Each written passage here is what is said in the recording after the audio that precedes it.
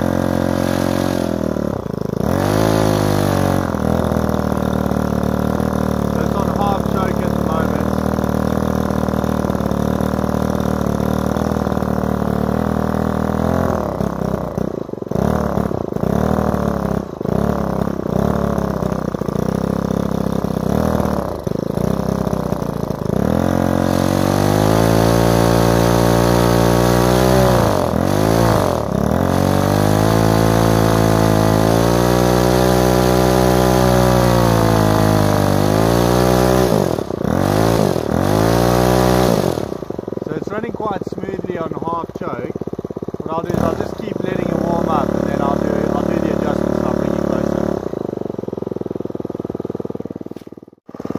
Right, so I'll just do this in reverse. I've got it at full open, but you'll hear it bogs out. So that's it bogging out there. So what I'm going to do is I'm going to play with the.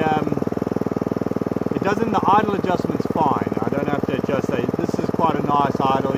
You'll hear what's good. You can pretty much take it down to when it wants stall and just give it a bit more. But the key thing really is getting your air screw, the fuel mixture squared away. So let's try and see what we do.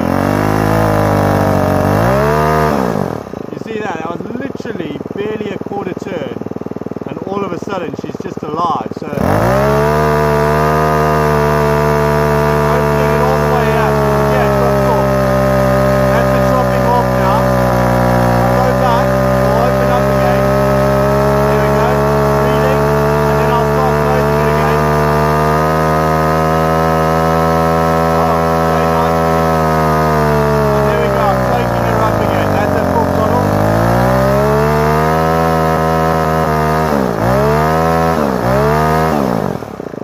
down to idle,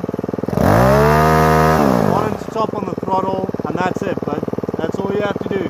And a lot of the time, I had this adjusted yesterday, it was running magic. I've had to redo it again in the morning. I have to admit, you're going to get one tool for these things. Get one of these. It's whatever the adjustment is specific to your equipment. So